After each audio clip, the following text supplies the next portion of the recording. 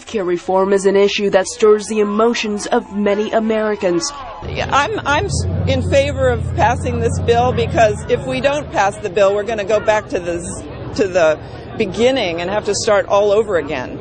But starting over is exactly what these protesters outside President Obama's healthcare summit say they want. Kill the bill! Kill the bill! It's more of grandstanding than a genuine effort.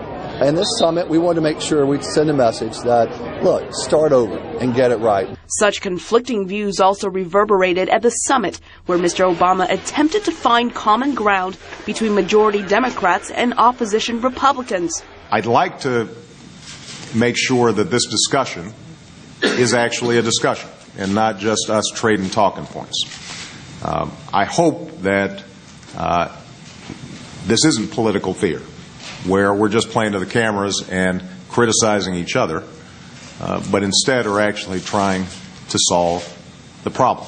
President Obama asked the lawmakers to start the discussion by focusing on the issues in the current health care bill where they find common ground, such as prohibiting insurance companies from ending coverage because of a pre-existing illness and reforming medical malpractice.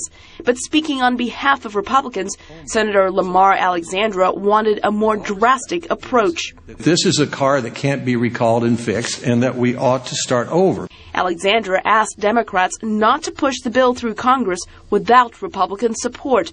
He said the Democrats' health care legislation is too big and too costly.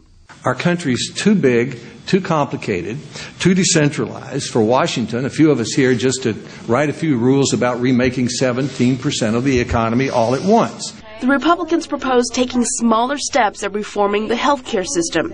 Their ideas include allowing Americans to shop across state lines for health care insurance and expanding health care savings accounts.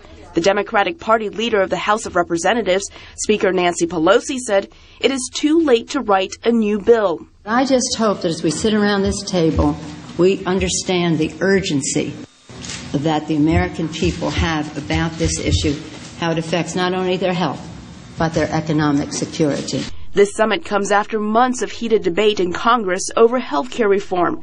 Some analysts say this may be President Obama's last chance at bringing the bill back to life.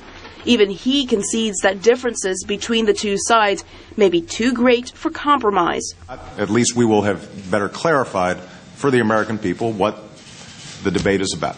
A USA Today Gallup poll found about 75% of Americans think the summit will not produce a deal. In Washington, Elizabeth Lee, VOA News.